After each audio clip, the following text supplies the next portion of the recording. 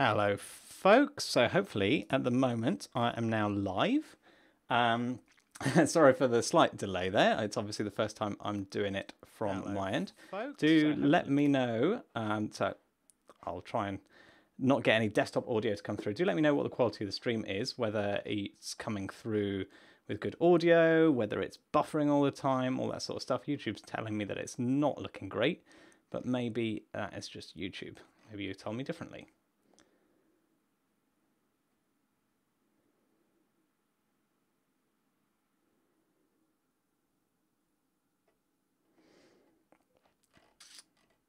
Okay.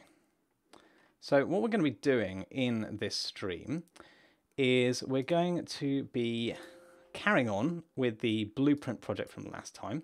So I'm just reverting at the moment some changes that I was doing just before this stream to try and figure out what we're going to be doing next. So I'm going to stay unstage all of that. In fact, you can't see my screen at the moment, so I'm going to show you. Stream's great, good for here, solid stream, awesome. That is fantastic to hear, because YouTube is telling me that it's a bad stream, so I don't know what they're on about. So we'll see. Anyhow, so hopefully now you should be able to see my screen. Let's see, I'm just going to have my preview open down here on my laptop as well, so that I can see what's going on. Yep, I can see my screen. Hopefully you can see the screen too. And I'm going to keep up with your stuff. So I'm just going to go ahead and discard some changes that I've got here to the AI controller that I was trying to do and see what prototype a little bit ahead. That's what I was trying to do.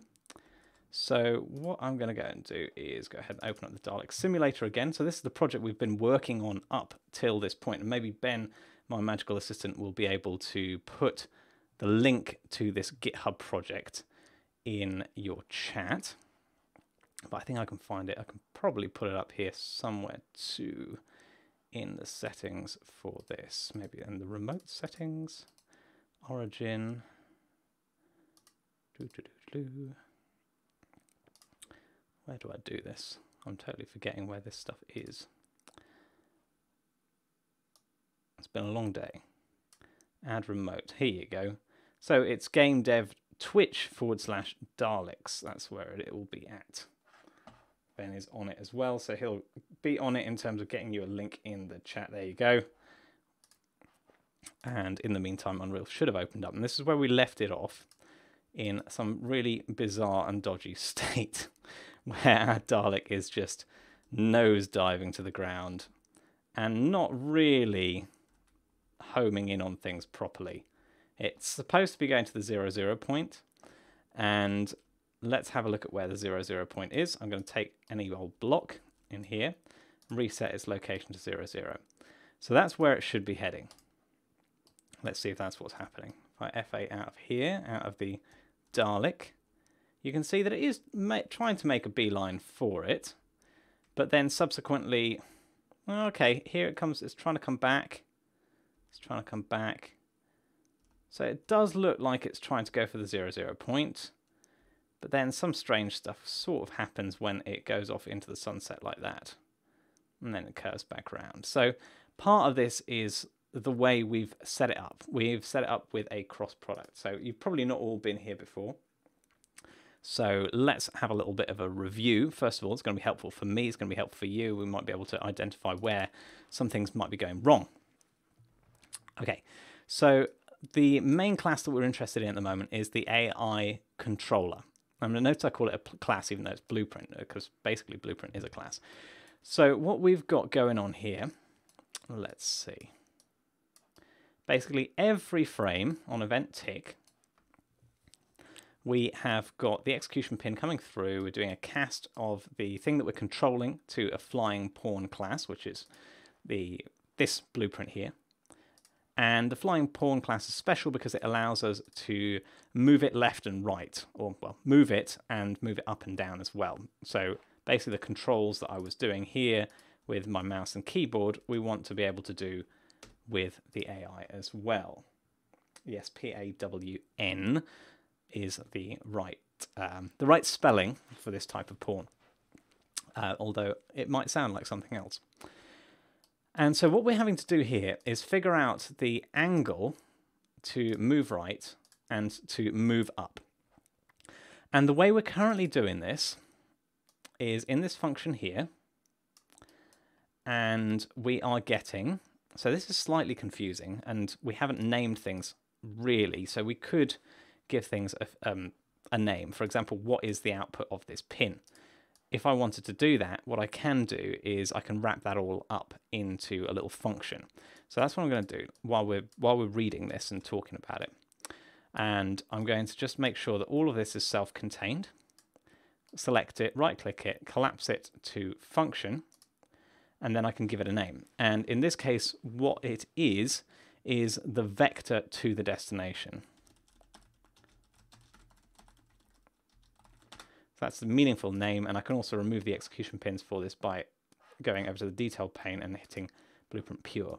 So there, we've just gone and simplified that right down to say the vector to the destination. If we want to know how that's implemented, how do you get a vector to the destination?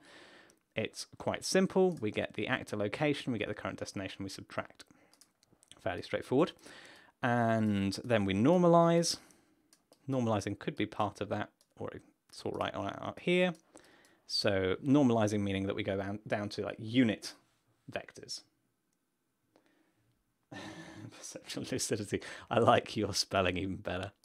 The PWN to pawn. I would say, isn't that pwn? I don't know. How do you pronounce PWN? That's slightly different, isn't it? Pawn. Anyway, to pwn someone, I would have said. Okay, so we've got this vector to the destination that's normalized. We've got this forward vector, and then we do the cross product, which is this weird thing we were talking about in the last lecture, in the last vid. So what we've got, if I just switch over to the camera view for a second, let me just do that. Is we've got two vectors, and I've got handily some pens here to help me out. Let's see if I've got another pen. There we go. So one of these pens is our forward vector, like this. This other pen is our normalized vector to the destination. And the cross product is a really interesting thing because it always is at right angles to both of these vectors. So if you do a cross product of it, it returns a vector and it's at a right angle to those other two vectors, like so. And it's also, the size depends on the angle between the two. So when they are right on top of each other, that's 0. And if you think about it, if they're right on top of each other, you don't actually know what is right angles to both. You don't know the direction. So it makes sense that they're both 0. Similarly, when they are pointing in exactly the opposite direction, they're also 0. And in between, at 90 degrees, is when they are at their maximum size. And that's basically what we need to know about the dot product. Because then we take, the cross product, and then the dot product is saying, essentially, if we had two unit vectors, like so, then the dot product would be the projection of one onto the other, and says how much they are they aligned, essentially. So what we're doing here, when we're fully aligned, it'll be 1. When they're at 90 degrees to one another, that'll be 0 with the dot product. So the idea here is that in the angle to rotate, we are giving it, oh, where is this? The event graph. Here we go. We're giving it something to dot product with. So this is Z, that's the up vector. And what we're doing then is we're dotting the result of our cross product. Remember our cross product being this thing, the right angle. We're dotting that with the up vector, which basically means how much should I try and rotate around the up vector, which is our left and right, basically. If you imagine that you've got a little car, I don't know if this is a little notebook, but imagine it were a car, or actually I've got an airplane here. Well, imagine you have this airplane, and you want to yaw the airplane left and right, like so. Then it's the same as saying I'm going to stick an axis through the top of this thing. That is obviously, this one's pointing up, and I'm rotating it left and right.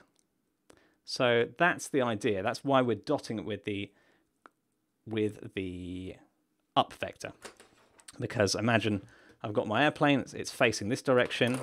It wants to be facing in this direction through this axis. And we get a cross product that will come out fully in this direction. And so we dot with that and we get basically 1. If our airplane wanted to be going upwards more, then our cross product would be at right angles to that, like so. And when we dot product that with the up vector, we get 0. Basically, we're saying we're on the right heading, we just need to turn up, so there's no need to turn left or right. So the other bit of that is on the event graph. I have got the other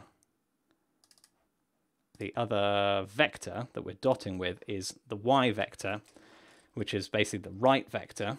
So it's that one. So it's telling us how much should we pitch the Dalek's body. So does that description make sense more or less? Yeah, I've got this lovely squishy plane from a careers fair where Amadeus, would it even focus on that? Yeah, you go. So Amadeus are I think Ben would know better than me. They're a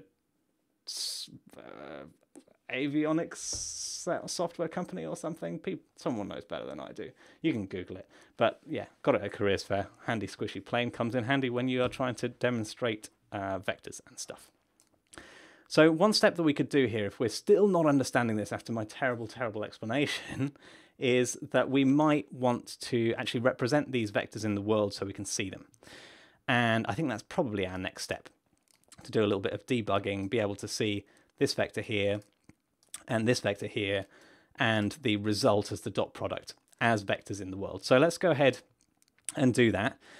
The way we can do this is with our draw. There's a draw debug node, and we've got a draw debug node. Let's see, there are a few of these. You can draw all sorts of things, from boxes, cameras, capsules, coordinate systems, whatever you fancy really. I'm going to go for the arrow because I think that's a natural representation, and I'm going to be wrapping this up in a bit because the arrow is slightly weird. It has a line start and a line end, which isn't quite what we want to do. We want to represent a vector, so we want to represent it starting at our current location, and we want it to, we just want to give the vector, which is going to be the start location plus the vector, is going to be the end location. So that's probably not very clear in the way I just described it. So let's try it again. So I'm going to get the pawn that we are controlling, and I'm going to get its locational position. What do they call it?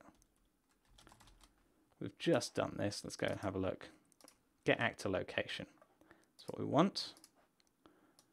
So, oh, this is getting the pawn at index 0. No, we want to get the controlled pawn. I'm being a bit thick. Let's copy this. I don't know why I'm not getting these results. So we'll get the controlled pawn. I'm going to collapse this down into a function in a second. That's why I'm making a mess over here.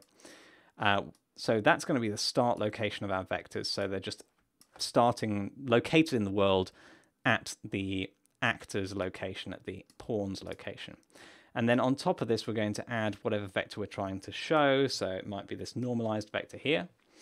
And normalized vector means that it's going to be 1 unit, and 1 unit in Unreal is 1 centimeter, which is absolutely tiny. So I'm going to have to actually multiply this by a float to make it significantly sized. So I'm going to multiply that by 100. And then we can't just put that into the end, because that would be a vector starting at 0, 0, going up to wherever the endpoint is. So what we actually need to do is add it to the line start. So this is why I find draw debug arrow and draw debug line slightly weird in Unreal, because it's not the way I tend to be using it. So let's add 2 vectors. Let's have one as the end, like so. And then we have to add in some sizes. So we're going to have, let's see, arrow size of 2 centimeters, thickness of 1 centimeter. We can leave the duration to 0. That will by default be 1 tick in length. And we can change the line color to something more visible, like bright red, like so. And let's go ahead and see whether we can see this normal. I'm going to F8 out, go towards our ship. What's going on there? And not getting anything out. And that would be because I haven't put the execution pin through the draw arrow. So let's do that. Put the execution pin through, otherwise it's not going to execute, is it? Let's go ahead and hit play. F8 and go and have a look at our spaceship. Okay, so now we're getting something. I'm seeing an arrow there. Seems to be pointing in the right sort of direction. Maybe I can pause. Oh, it won't draw while I'm paused. That's annoying. There you go. So you can see this arrow is pointing back. It's a little bit small. Let's make it a bit bigger. Change our thickness to maybe 5 centimeters and 10 centimeters for the arrow head. Maybe we'll be able to see that now a bit more visibly. There you go. That's a bit more of a visible arrow. That arrow is pointing back towards the 00 point at all times. Oh, trying to keep hold of this. There you go. Always pointing back towards 00. So we can now wrap this up into a function. So I'll grab all these nodes.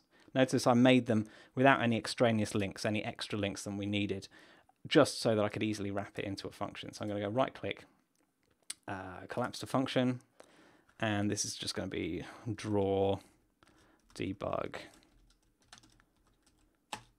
vector, something like that. And I can call the input something like vector, like so.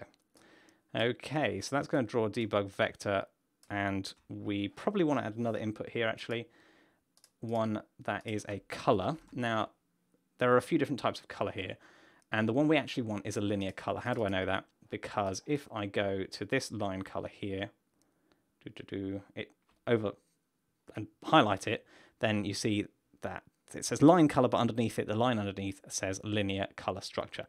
So what we want to do is make sure we can provide that in this function. So I'm going to look for color again as the argument type and make it a linear color. Give it a name as well and hook it up in the function like so. Boom. And we can go to the, what's this function called? Angle to rotate on given axis. And yeah, so we're going to be able to give it a color here. Awesome. Awesome sauce. So this one's going to be red, as we've already done. And I can do one for this forward vector. So we can just visualize all of this going on. I'm going to make that one green. Make sure I hook it up in the execution flow as well. And finally, I want another copy of this. I'm going to make a blue vector. I'm going to stop and take questions in just a second once I've done this, guys. Or read the Q&A at the very least. Might not have any questions to answer. And that's going to be the cross product. And I'm going to finish the execution flow there. So let's go ahead and hit play. And where I can have a look at it. Let's go on in. There you go. Okay, so we've got green is the forward, red is the back, and what we can't actually currently see is the cross product vector. And I think the reason for this is that it's either underneath. I'm not seeing the cross product vector at all. So what's going on there? Maybe I'm just doing it wrong. Maybe I'm just not seeing it at the right point. Maybe there is the cross product vector could be 0, could be very, very small. So let me just have a look in the chat and then we can come back to this.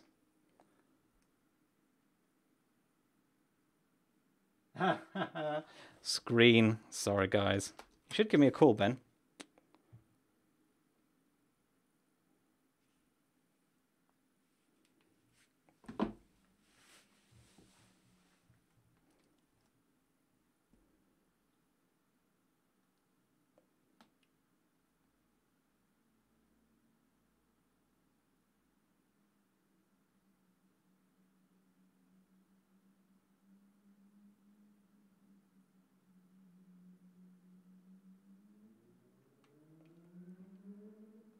Oh dear. Right. So I will give you a recap of the last 10 minutes, guys. Definitely not getting any notifications. I guess I'm probably on Do Not Disturb mode for a stream, ironically. There you go.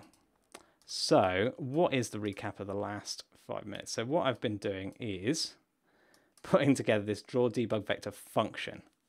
So I don't know whether you are able to follow anything while I was just narrating. So let's have a look at this. What we've got is a draw debug arrow function here. And the draw debug arrow is what's responsible for showing these arrows. I'll go up to this guy in the world. Then you can see that there is a green arrow, a red arrow, and a blue arrow pointing off of it. And why are they different colors? Because we're providing different colors here in the function call to draw debug vector. Thanks guys for bearing with, by the way. So we've got this arrow size and thickness, which is telling us basically how big we should make the arrow. And we have to put this arrow together like so. We start with a location for it to begin with. So if I've got an arrow, imagine this is a vector, this pen is a vector, and it has a start location which is here, and it has an end location which is here. So the end location is not the same as the vector. The end location would be the start location plus the vector. So that's what we're doing here. So we've got this start location, which is where to essentially display the vector in a world, because by default, if you just had a 0 start location, it would be at the 0 point in the world, so you can't really see anything there. So we're going to do, we get the vector location, we add the vector to it, and that's the end location. And we're doing this multiplied by 100 because the world units are in centimeters, so you wouldn't really be able to see anything otherwise.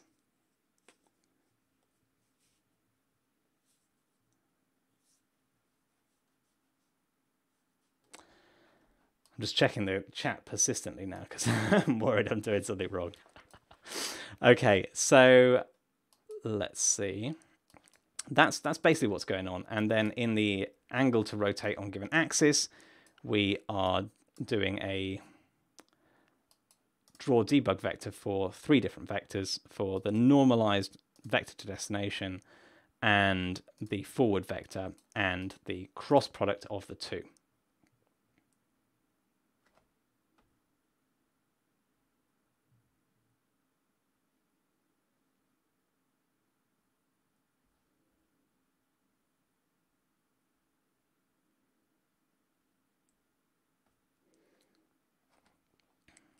All right, so having side discussions about Twitch down there.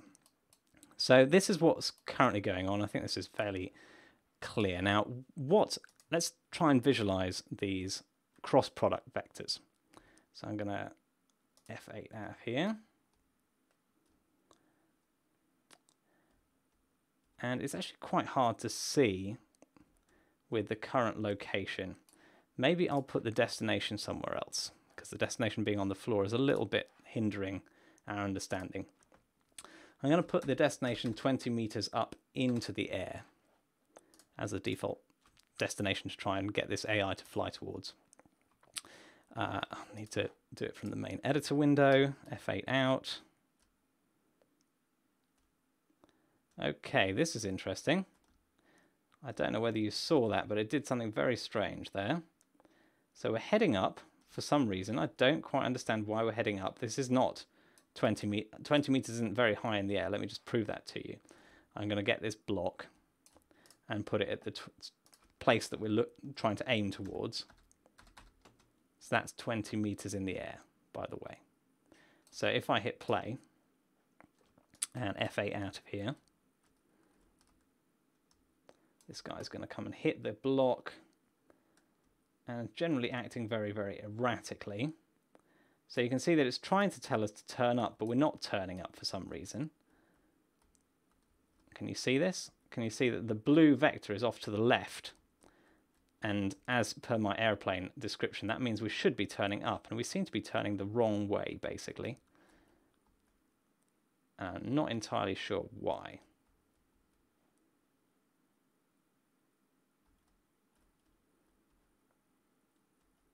I'm trying to follow this. It's quite hard to follow. Maybe with the F key I can keep on top of it. Yeah, so this is basically trying to tell us to turn up with this blue arrow.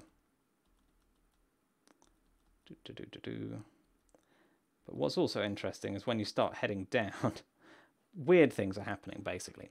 So we're in a bit of a dead end here, I think, with our cross-product stuff. I was trying to make it work for a while before the stream, and it's a little bit tricky.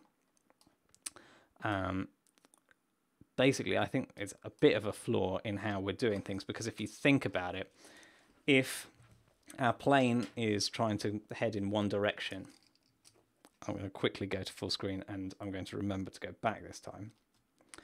So if our plane is heading in one direction, but the destination is directly behind it, so it's going in the other direction, I'll try and get that in focus and plane for you, then the cross product is actually going to be 0. So that means if you're heading exactly away from your destination, you're going to have no turn angle. And in fact, basically it means that the maximum turn angle is going to be when we're at 90 degrees. If we're a bit further away, then it's going to turn less and less and less and less until it's not turning at all. So this seems to have some erratic behavior.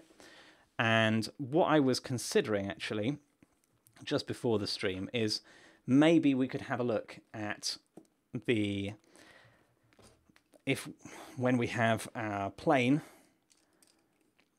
and we've got, let's say, our vector to the destination, it'd be interesting if we could just dot product that vector to the destination with something like the right vector, because then we would know whether our destination is to the right or to the left of us, basically.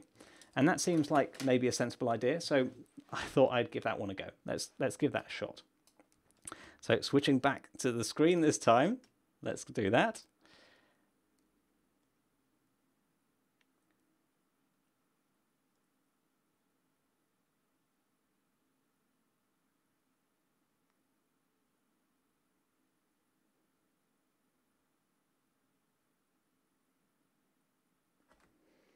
Okay, so what is the question? Who are we talking to?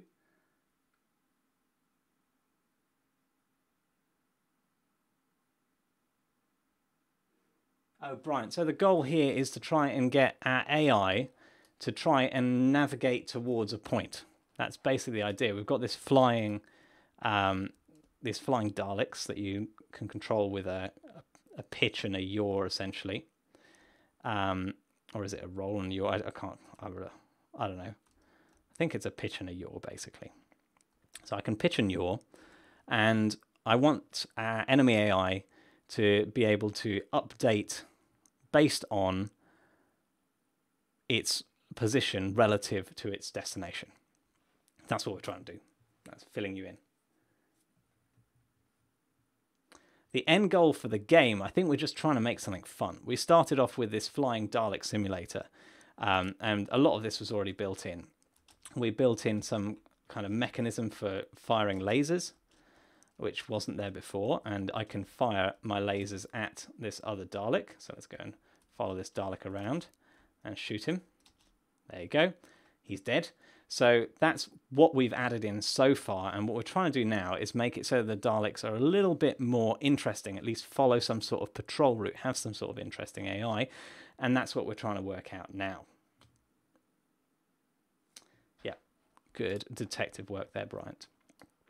Okay, so let's have a go with this dot product approach and see what any of the shortfalls are. So we don't need these debug vectors at the moment. Let's connect up our execution flow again. And I am showing the screen. Yes, I am. Good. I'm going to be checking this every 2 seconds now that I haven't switched back or something. And so we've got our forward vector. We've got the vector to destination. We do want the vector to the destination. Do we want it normalized? Yeah, it doesn't hurt. And then what we want to do is our input. Do we want our input to be something like the left and right? Well, let's just take it as being the left and right from the pawn. So I'm kind of cutting this whole thing apart. I'm going to take out the cross product entirely, and we're just going to do a dot product with the vectors of the destination. So reminder, that's basically the dot product is how much in line are these two vectors. So, and it's going to be, if they're perfectly in line like this, it's going to be, let's see, positive. And I think if they're perfectly out of line, they're going to be negative if they're going in opposite directions. Something to check, definitely something to check. Maybe Ben can correct me if I'm wrong there. So I'm going to go to the event graph and feed in here. Let's see, we want to get the controlled pawn player. Which one is it? Controlled pawn, that's the one down here. And I want to get, for move right, I want the right axis. So I want the right vector of that pawn. That's what we're going to dot product there. And similarly, we're going to get for this other one the up and down, so up vector. So we're not using the forward vector here at all. I'm sure there's no mistake.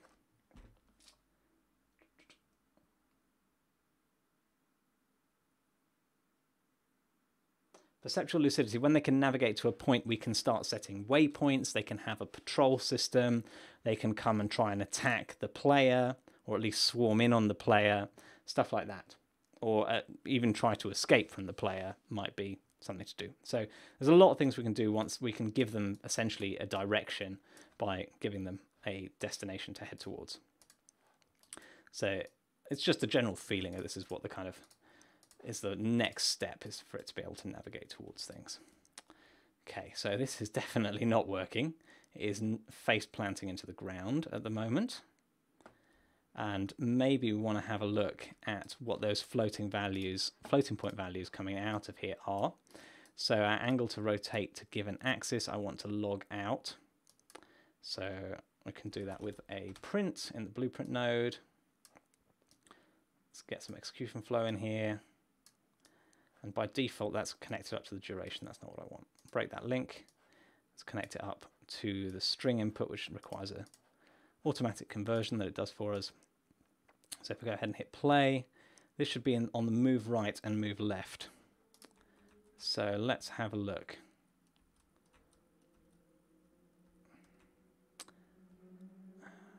When it's upside down, I would expect it to have inverted its input, to be honest. It's a little bit confusing when it's going up and down. Let's remove the movement up and down from this. So we've just got one axis to worry about. I'm going to F8 out of here.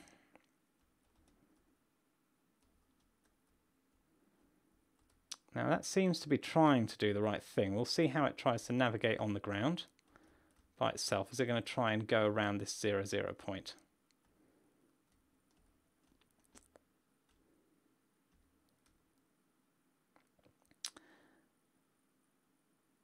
Okay. You know, I think we've got the same problem essentially, because if they are, if the point is directly behind us, it's going to project on the right axis as 0. So we're very much going to have the same problem as we were having with our cross product. You'd imagine there would be an easier way of doing this.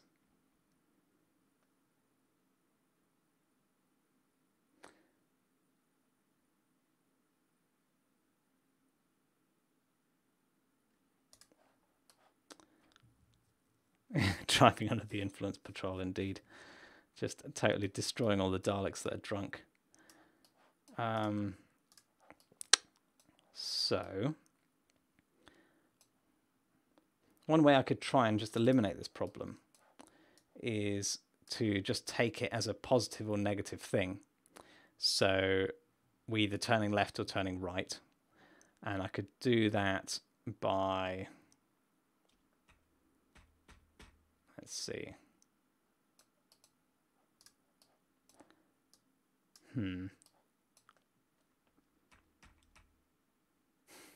Yeah, so I'm getting a bit stuck for options here, to be honest. Without a prototype and without scratching my head for quite a while, we might come back to this one. Sadly, that might be the only option right now,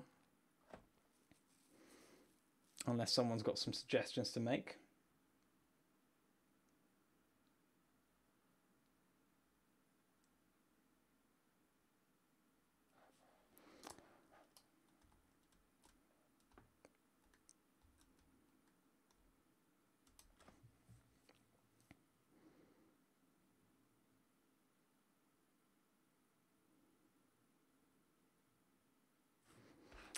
This is a Watch Sam Think stream at the moment.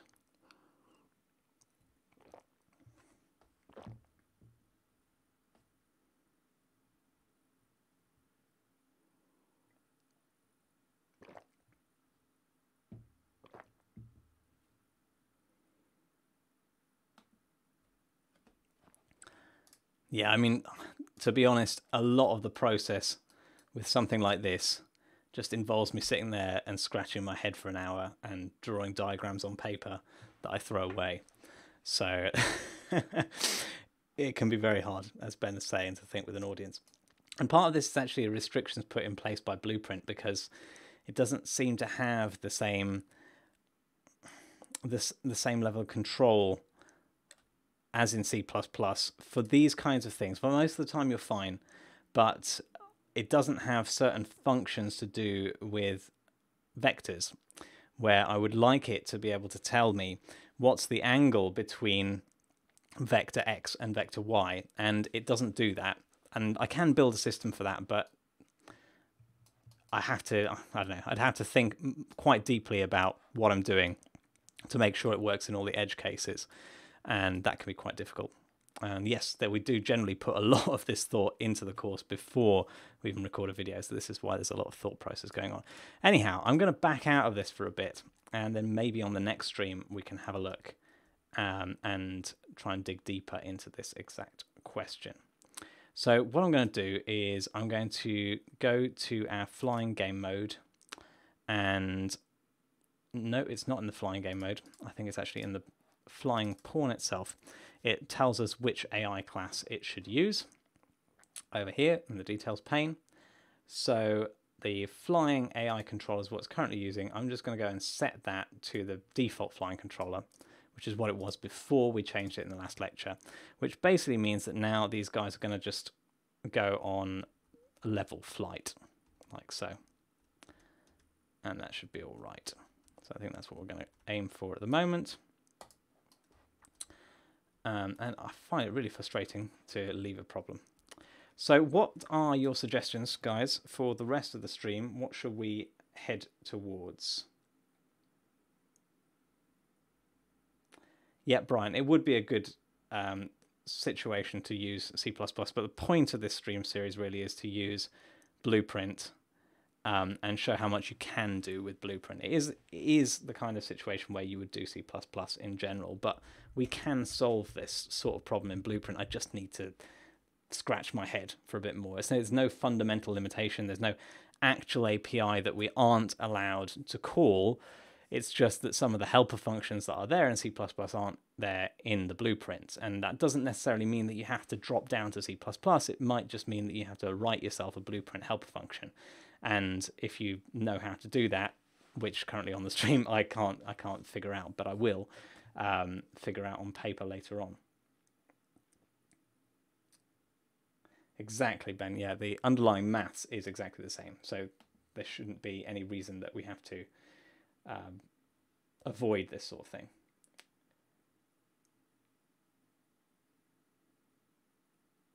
Perceptual lucidity, yes, the Blueprint does allow you to have the AI functionality, but the AI functionality doesn't necessarily include things like as specific as how to fly a plane. That kind of stuff you have to figure out, and then from there, the AI functionality in the engine is stuff like defining more meta behaviors. So I'm in patrolling mode. That means I go between point A, point B, point C. when I detect that there's an enemy, then I go and chase that enemy. If the enemy's shooting at me, then I try and run away. That kind of stuff is what you do in the Blueprint AI system, and you tweak those behaviors and the conditions for moving between those behaviors. But how the actual kind of control feedback loop of directing and steering your plane, that's definitely something that you need to define first, and then the AI system can use all that information at a higher level to say, okay, well, I want to go to point A, point B, and point C. And that's what I'm thinking of when we're trying to implement it.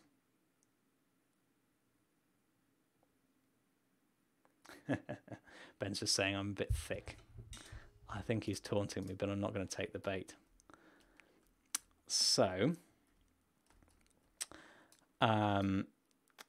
what shall we do next? Because we've got ourselves a laser. We've got ourselves some AI that is currently a bit dumb, and we're going to fix that. We know that that's a problem. And we can tail this AI. We can shoot at it. Maybe we want a scoreboard. Maybe that's the next sort of thing. Let's see. What do you guys think is the more interesting thing to add to this game right now? Do mention it in the comments.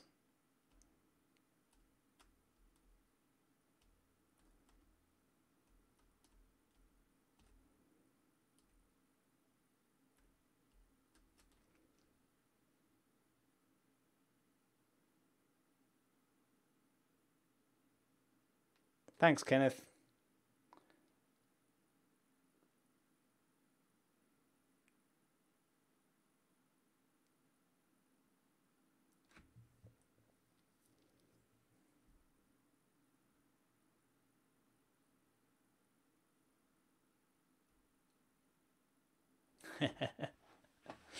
All right, so let's try and do the chill option of putting in some scoring system.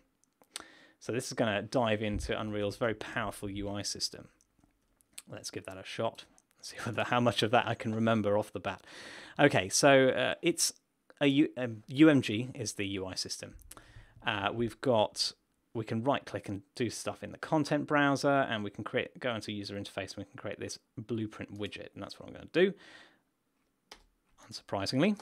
And I am going to try and rename it, but it's not wanting to.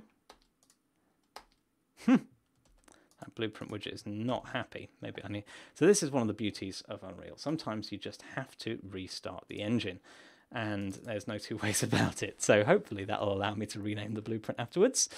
I'm definitely in a very funny position at the moment with Unreal and Unity, because I'm diving into the RPG at the moment, for those of you who don't know, and I've just come from Unreal.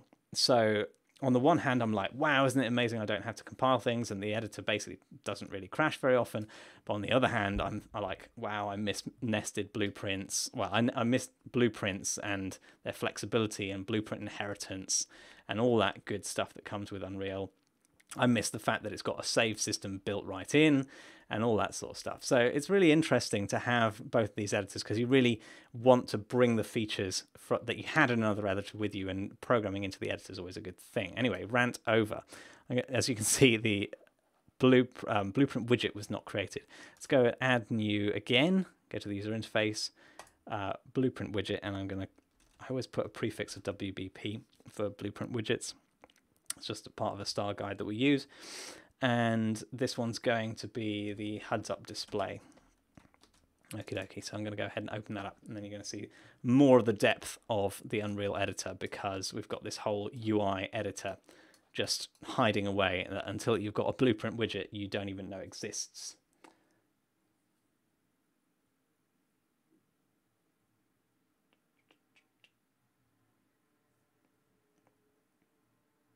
Schizophrenic Euphoria, for now, the VR course is done. I say we had talked about a third section. We're putting that on pause for the time being, but there is so much content in there already. I think there's over 25 hours of content in total. So let me know when you get to the end of that if there's anything that you feel is missing from it, because I feel like we've covered a lot of the stuff that was going to be in a third section already in object interaction, because essentially we've got that climbing mechanism, we have got our whole kind of drawing in midair mechanism going on in the VR course. So I'd be interested to know what you'd think is missing after you finish the 25 hours that's already there.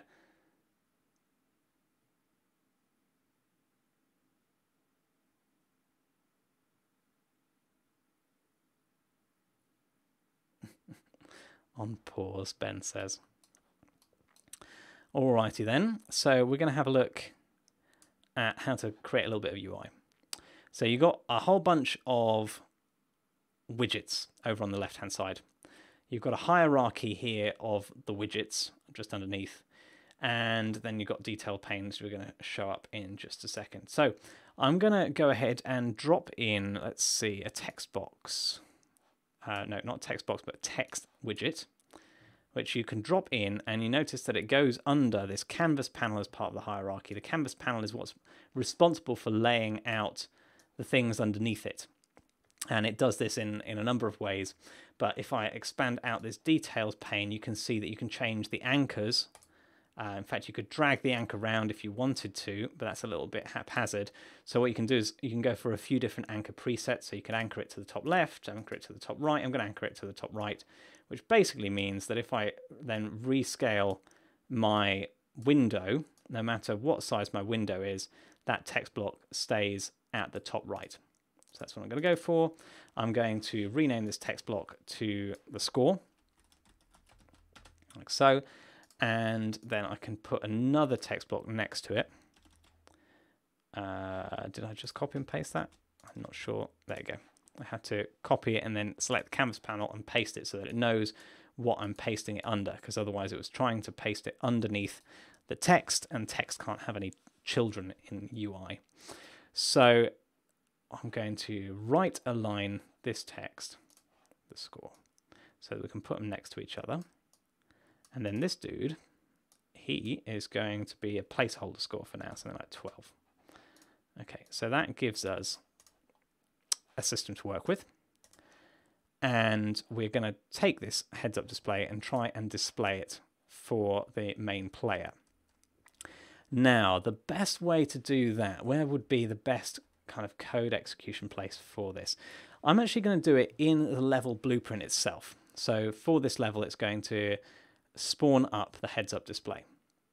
Let me just check in on the chat for a second.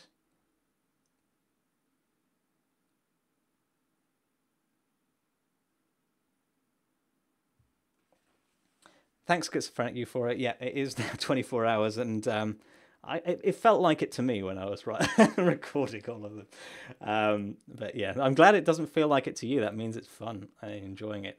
I assume you've have you actually got to the end of the content? I'm really interested in knowing whether you've got to the end of the content, or you're just what percentage of the way through are you?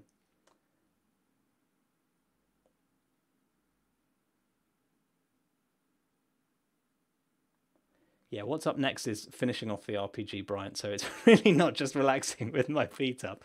It is finishing a big project and starting with an even bigger one. When we hit something else, we lose health. Yes, we can definitely do health. I'm going to put the U and I in first for keeping score, and then we can add a health mechanism on top of that. We can extend it out, but let's do one thing at a time. So if I go to the blueprints menu, then I can actually go to open the level blueprint. So the level itself has code associated with it. And in this level blueprint, I think we can go and create a begin play event. There you go. So when we begin play, this is the same as start on Unity, on the Unity end. Then with begin play, we are going to go ahead and create this heads up display now. Or let's see if I can remember how this is done. So we have to create the widget. That's like so. We select the class that we want to make, which is going to be this heads up display. The owner, the player owner, is we're just going to get player, and it should be I think get player controller index 0. So basically the 0th player is going to be the owner of the widget that we are creating. Righto. Then we are going to need to display it. So it has something to do with the viewport. I seem to remember that. I'm doing this from memory, but often you'd go to the documentation for this. Add to viewport. Let's see if that works. Have we got something we can see? Hurrah! Wow, off the top of my head. There you go. So we've got ourselves a score that is visible from where we currently are. All right, so the next thing is, where is that score actually going to be located?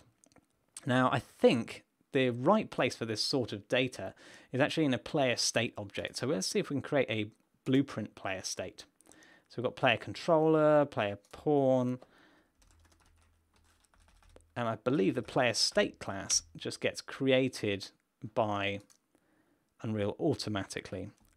If it doesn't, then we might have to rethink things. So this is going to be the flying pawn state, like so.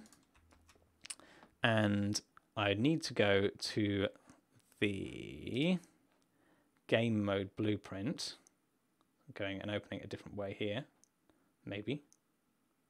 No, let's go to the file for the flying game mode.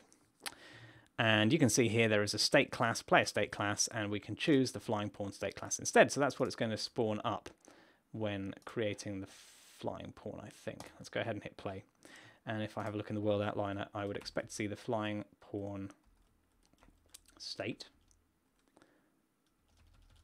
So far, no good. Oh, there you go. There's a flying pawn state.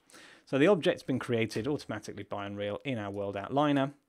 So what I want to do is put a little bit of a state variable in there and then have a way of reaching it out of the HUD. And let me just read the questions for a second. Make health. Read that.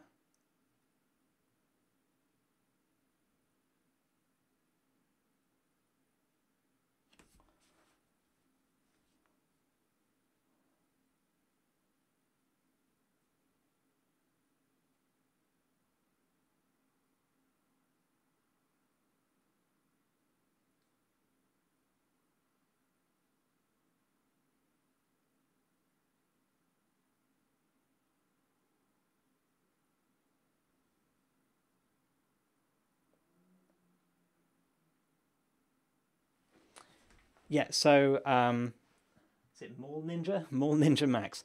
Yes, the player state object is in fact just an empty class that you should be able to put variables into. Now I'm trying to remember off the top of my head why you use the player state versus other things. I believe, unlike the pawn, in a multiplayer game, the pawn exists on all of the clients and the server.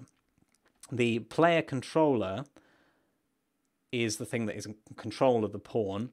That exists, if I remember correctly, only on the client, whereas the player state exists only on the server. So any state that you want to keep track of about the player that really should just exist on the server and not be synchronized everywhere is there in the player state class. I think that's the idea. But it might just be a way of compartmentalizing things. And meaning that your pawn can get destroyed. Yes, I think that's right.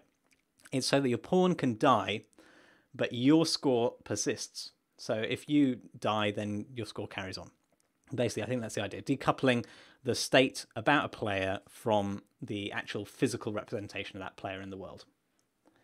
I'm not making this multiplayer, but Unreal's got all the multiplayer stuff built in, so you might as well work towards their standards. But as I said, I think actually this isn't to do with multiplayer at all, because I think the player state is replicated to all of the clients in exactly the same way as the pawn is replicated, because if you think about it, all the clients might need to know about that state. I can't remember off the top of my head. I'd have to go and look it up in the documentation. Okie dokie. So we've got our player state class. Let's go and open it up. I've got a bit of a mess on the file system here. I'm not very good at keeping things organized while doing things live, so I'm afraid this is a bit messy, but hopefully you'll forgive my mess. Okay, so I'm going to go ahead and create a variable in this pawn state class. I have to be careful how to say these things in Unreal. And then it's going to be an integer for the score. Oh, it doesn't want to rename for some reason. Score is already used by something. Let's just call it the player score then.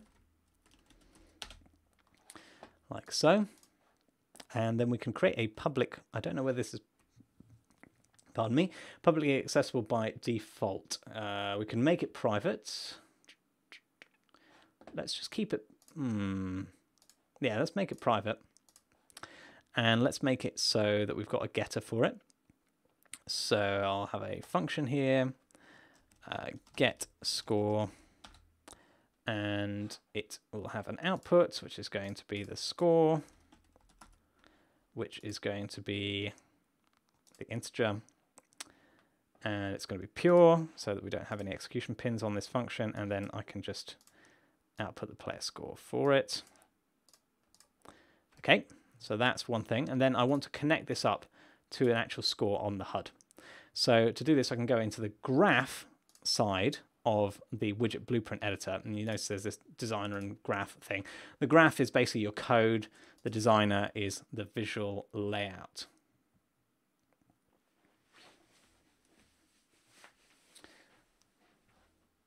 Okay, so let's go into the graph, and I think there's no reason why we couldn't do this on every event tick, but actually there's a kind of neater way. If I select the thing that I want to, in essence, bind to a value, then selecting the score, I can go ahead, scroll on down. Somewhere here there should be a bind. There's a few binds really, but we need to do it next to the value that we want to change.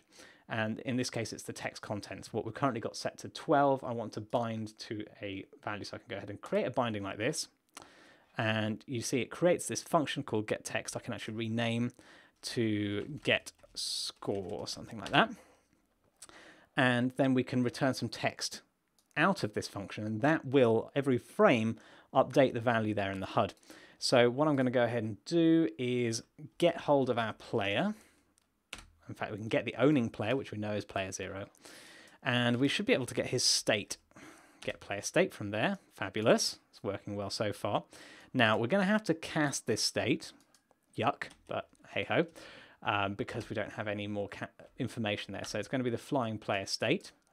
And only if that succeeds are we going to then query it further to get the score, like so.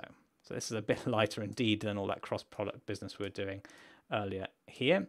And that's automatically doing a conversion from an integer to the text value of that integer, presumably in decimal, we'd hope. So let's go ahead and hit play. And sure enough, our score starts off at 0. Just to show you that the state is doing that job, if I go into our state class and give the state score a default value of 5, for example, then I can go ahead and hit play, and the value on the HUD is also 5. Fantastic. So the stream dropped.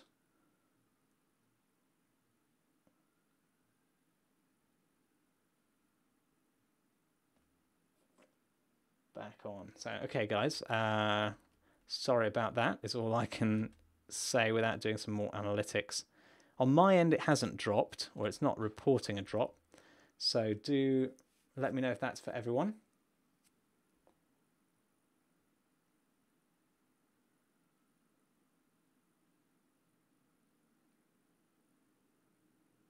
Okay.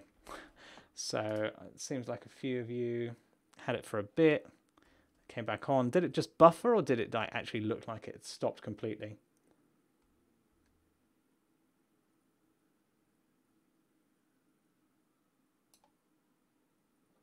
I'm enjoying Streamlabs. I don't know, it feels a bit more polished than OBS. It just looks like they've taken OBS and made it a bit more polished, which I like. Okay, so what we want now is some way to update this player state every time we actually destroy something. Because what's the point of it if it's just going to stay static? Okay, so I'm just going to set the default value to 0. And the thing that knows whether we destroyed anything is our laser. And if you remember way back when we first created this laser system and we had our flying pawn create it. Let's go over to the flying pawn. Where do we have our fire laser? and it creates this laser actor, and it sets itself as the instigator. So this laser has some way of referring back to the player, which is good, because what I want to do next is, for the laser, when it kills something, I want it to find its owner, find its state, and attribute, basically, well, increment the score. So from the state, we're going to need to expose a method to increment the score. Let's do that. This one should be easy. All we're going to do is get our player score and increment it, which, ooh, don't know, we have a plus equals kind of operator here. Increment int. Looks like that might do it. Add 1 to the specified value, then set it. Great. That seems to do the trick, and I bet that's a macro in here somewhere. Oh man, I don't even want to look at that. Let's not look at that macro.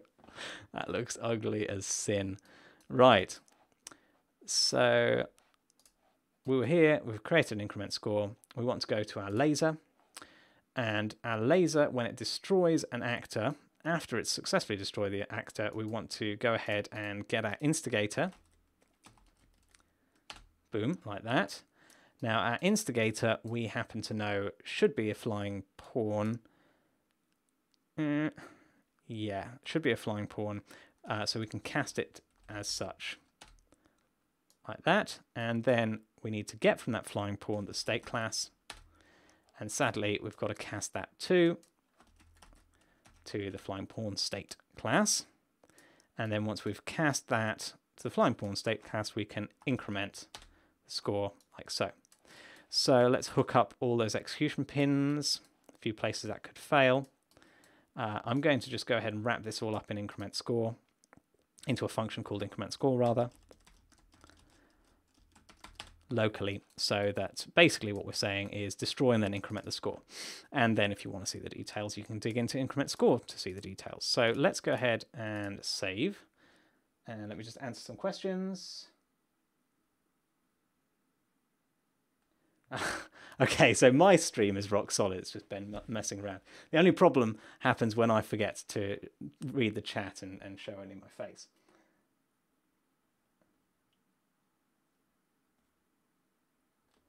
Ben's do not press the big red button issues. Oh, yes. Okay, so I'm going to chase down this enemy ship and see if I can get it to increment my score. Oh, I missed it. There we go, and the score's gone up by 1, as you can see in the top right corner. So that's proved that we can get hold of, from the laser, our pawn. It has proved that we can increment the state from there, and it shows that at runtime we're able to update this HUD. And I don't know, what was the end time for this stream? Because that feels like a really good wrap-up time, and a time just to answer some of your questions. What have I got here? Yeah, feels like it's a good time to wrap up. We've implemented the HUD. We can look at health next time. We can look at how to actually improve that AI behavior. So I'm going to hide my screen now and just show my face, hopefully. And you guys can ask me some wonderful questions.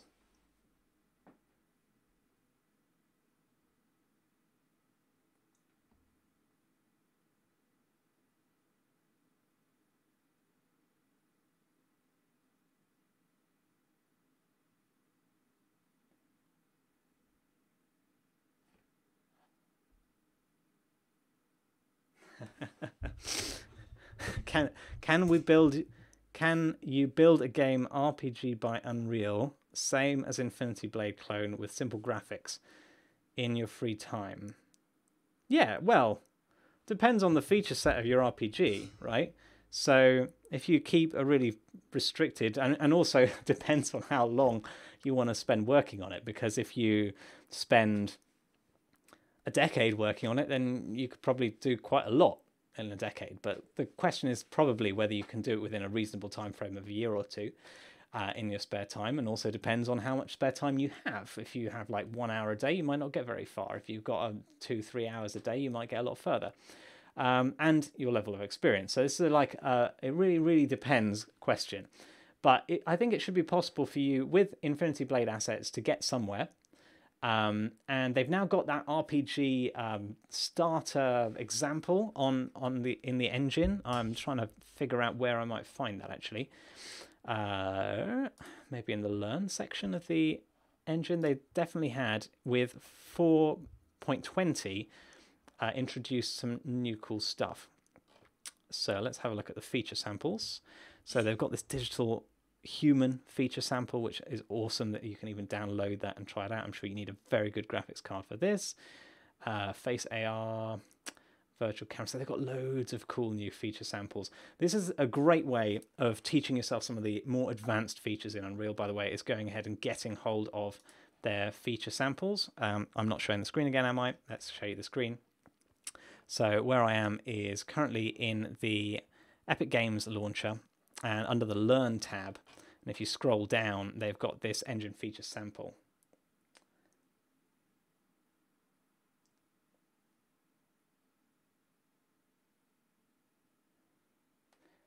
Dave Bates, the best way to get in contact with us about complex questions is to become a tier 3 subscriber or a mentor subscriber, because complex questions obviously take us a long time to answer and dig into. And if you become one of our premium subscribers, then you can come on to live streams with us and we answer those questions live for the benefit of everyone rather than just for the benefit of you. So that's what we're trying to aim to make it more beneficial for everyone. And obviously it's time consuming, so we can't offer that level of service to everyone as much as we'd love to.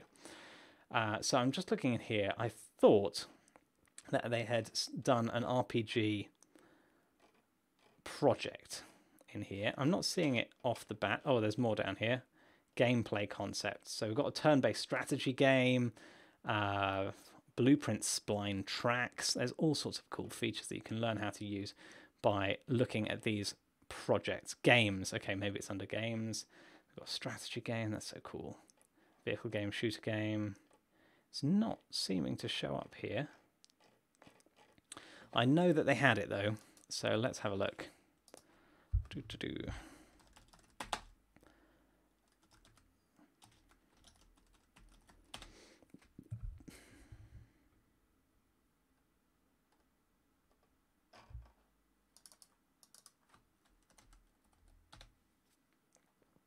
Aha, this is it. Action RPG by Epic Games. So you can go ahead and download this pack as a starting point. This is a long answer to your question, by the way. Go ahead and download this from the asset pack and have a play around and see how they've gone about creating this. And I don't know how much of this is in C++ versus Blueprint, utilizing C++ and Blueprint together in this UE4 project. So this is pretty cool. And definitely something that's worth having a look at. You've got all sorts of special ability systems, health bars, loads and loads of stuff in here. So, you know, pick that apart and do with it as you will.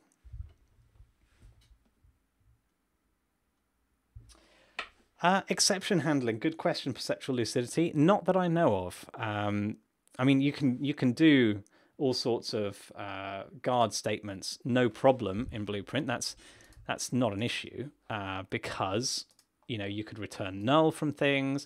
You've got the idea of branches, which are the same as if statements. So if you've got a null return value, which you can query, for example, I could query that this is non-null by doing a valid, which gets a Boolean return value, and then I can branch on that. So there's loads of ways of doing this. And in fact, exceptions are nice to have in programming languages, but are not strictly necessary, because basically languages like C manage just fine without them. And in a lot of languages, you don't use them, like C++, because they're not very efficient.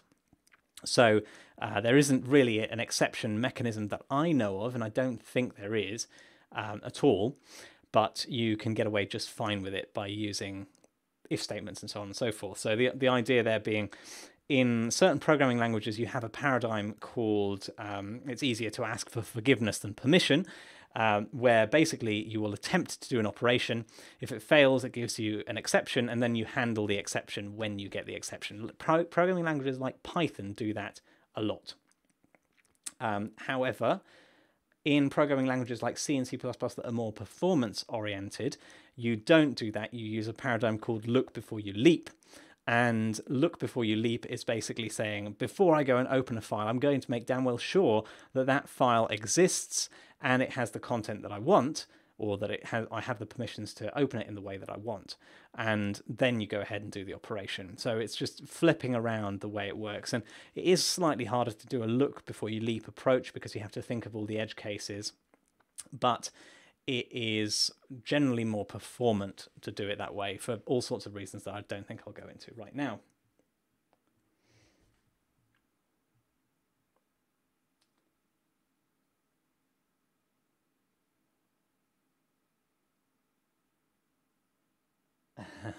Yeah, so we're probably not going to make an RPG course in Unreal, is the honest answer. And Anne, I'm just going to call you Anne, not try and pronounce the last bit, sorry.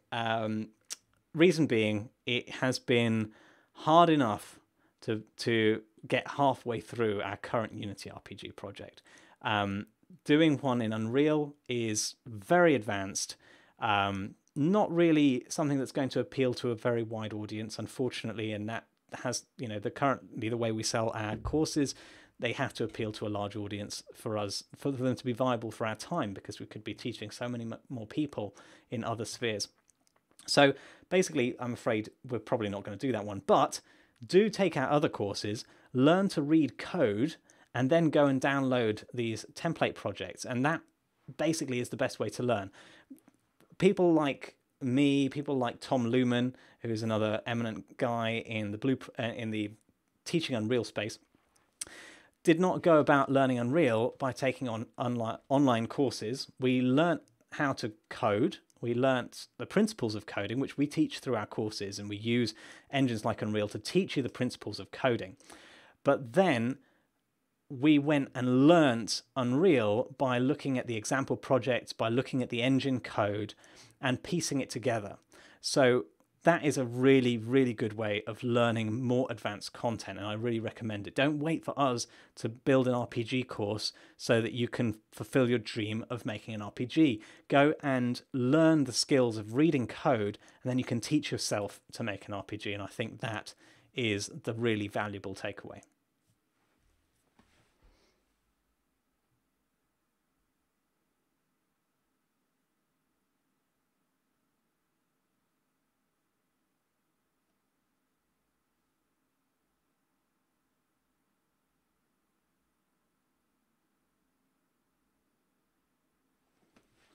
Cragged Wizard, what kind of YouTube videos are you looking for that aren't already there? That's kind of the problem I have. A lot of the videos for basic stuff like making a menu already exist and are done quite well. Is there something in particular that you're interested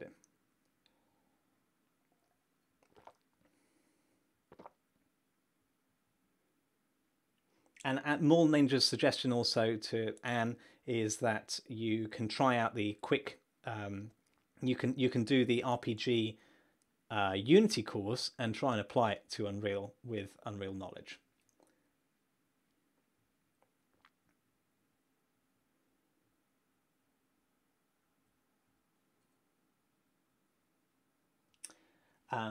What's your name? OTVR. OTRV. I'm afraid I don't know just yet when we're going to improve the testing grounds thing. I really want to improve that section. It's a matter of pride for me that I think we can do that a lot better. But at the moment, we've got a lot of things that do need improving, including that need working on, including the RPG. And the RPG is going to be my first priority for right now. And then we're going to circle back to testing grounds to improve that. So hopefully there's been updates on that course, and that's just, I'm trying to show you that there's like really goodwill in that. But the testing grounds project is a mammoth in itself, as you probably have seen. It's well over 100 lectures and many hours. And I want to do a restricted version of that, but done better and faster, because I think we spent a lot of time basically faffing around, and we could go much more directly to it. But if you're interested in first-person shooter mechanics, do go ahead and have a look. I'm going to be very heavily basing the new testing grounds off of the shooter game example project, because that's a very good way of architecting a first-person shooter or even a third-person shooter. And if you feel confident enough, go and download that project and have a look through how that code base is architected, particularly around, well, take a question-based mentality, right? Start producing your game. When you come up to something you're not sure how to do, go and look in their project and see how they're doing it, and then try and internalize why that makes sense, and then go and implement it for yourself. And that's an approach I would take. In the meantime, before Testing Grounds is redone, go and have a look at the shooter game and try and recreate create a shooter, not the shooter game, not the whole thing, but create a first-person shooter implementing as many of the mechanics from the shooter game as you want to include in your own version. How to make a save game feature in Unreal or Unity? I think both of those are quite valid questions, to be honest, because Unity makes it really hard. Unreal, there aren't too many tutorials on. And I've got some ideas about that. So maybe we'll do a YouTube series on save game, both in Unreal and Unity. Let me know which one is more interesting to you guys. Give a shout in the chat.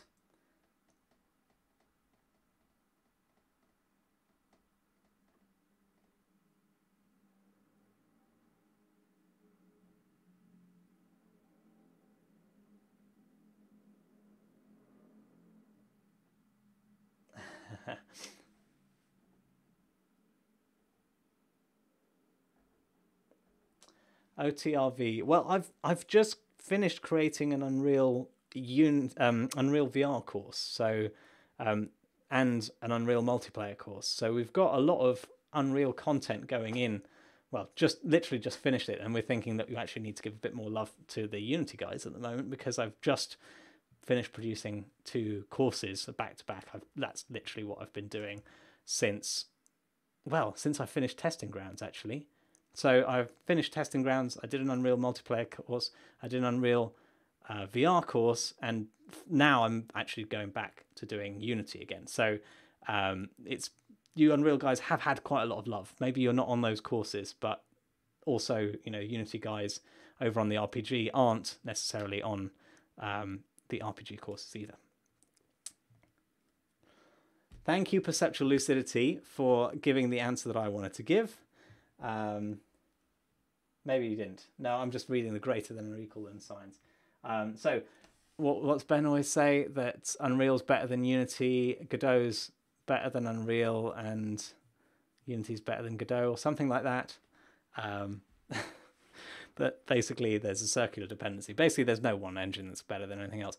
Learn them both, and then you'll know what projects they're good for and what projects they're not good for. I'd say Unity for very small teams is excellent, because you've got very rapid iteration. You can work in C#, get things done really quickly. Unreal can be a bit of a behemoth sometimes. It can be very hard to learn stuff. It's hard, not very well documented. So for a beginner, Unity can be a lot better.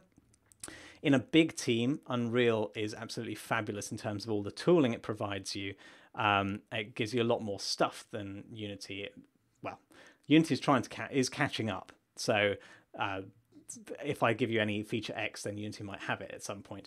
But things that I currently know they don't have is they don't have a saving system built in. Unreal does.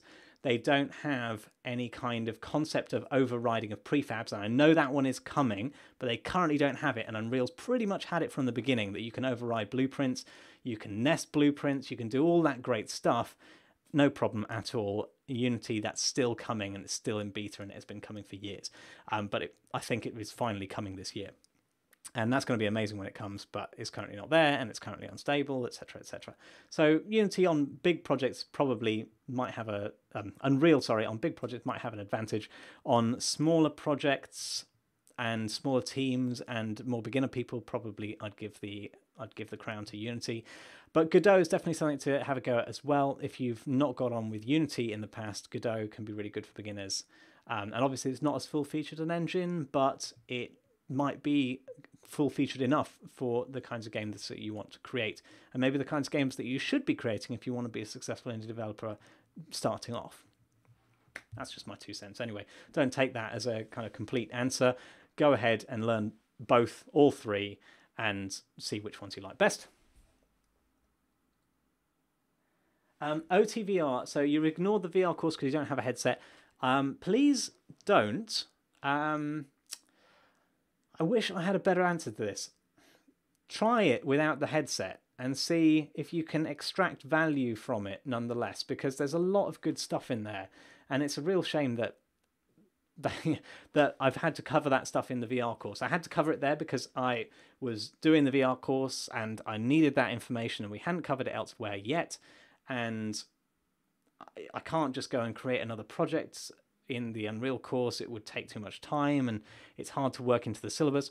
So there's a lot of good stuff in there, like save systems are included in the Unreal VR Unreal VR course, which I couldn't include elsewhere, and well, hadn't been included elsewhere, and I needed for the Unreal course, and lots of other good stuff like splines and lots of really intricate, deep features about Unreal. So do try and take the Unreal VR course.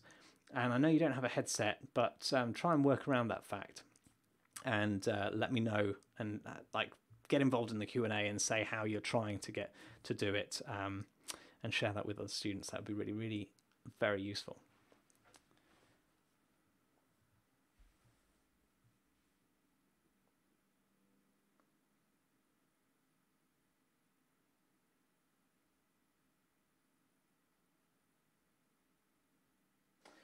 So Perceptual Lucidity is saying about the save game, use their JSON API with some custom wrapper classes.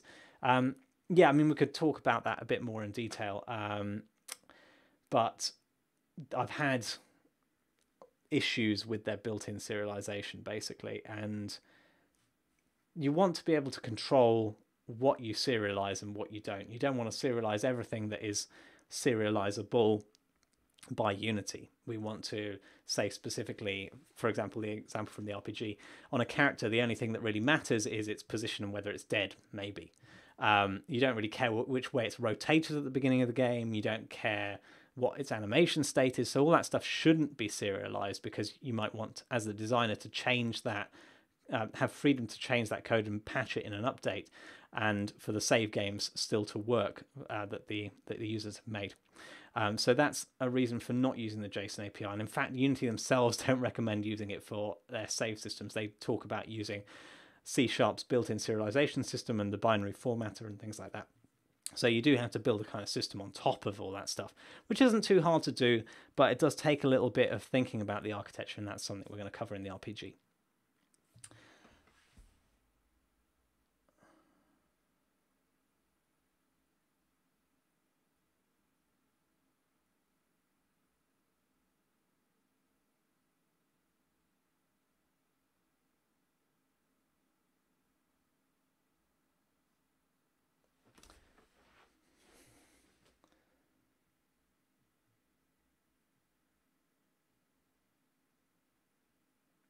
Yep, Operation Gamma, then yep, we can use annotations to influence that sort of stuff.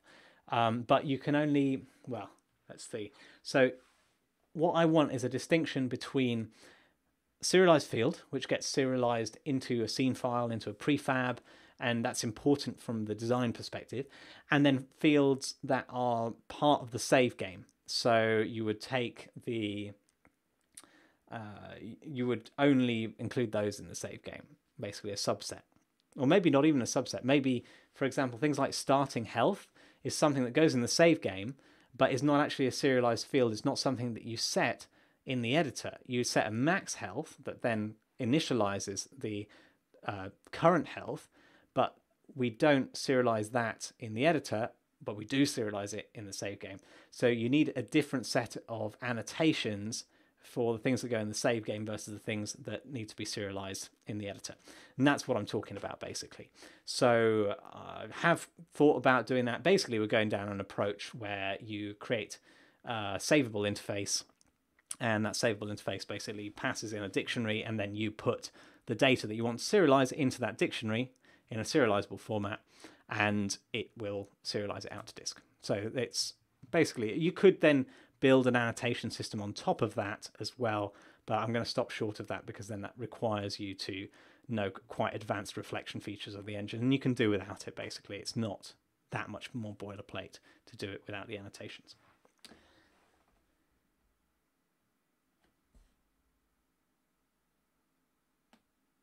Yes, Operation Gamma, yes, but the mono behaviors themselves just you can't serialize them using C# serialization system for various reasons. But yes, you can use annotations to make it clear which ones you can and can't serialize.